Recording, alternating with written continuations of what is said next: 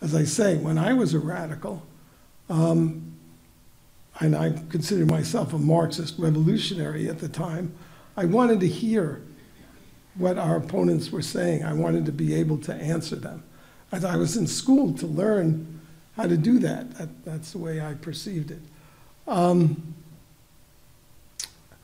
If you want to understand why there's this concerted effort to shut down the other side of the debate, it's because these are religious institutions now, our liberal arts colleges.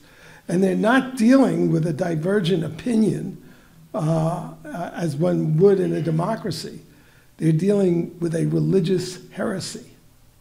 And what you do to heretics is you burn them at the stake if you have enough power to do that, or you just close them down.